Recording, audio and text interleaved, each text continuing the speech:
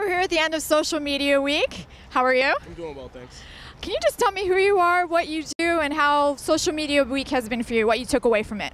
My name is Andre Smith. You can find me on Twitter at Dre Powers Brands, and I'm a strategist. I work in the media multicultural space. Social Media Week, great. Second year I've made it. Toby, Brian, Ben, great job.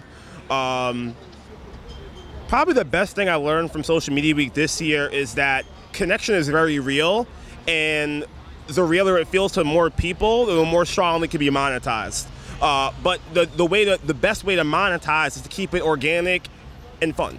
That's great. Yeah. Any differences between last year? You said you were there last year. The line was not as long to get into the after party. I tell you that. Okay.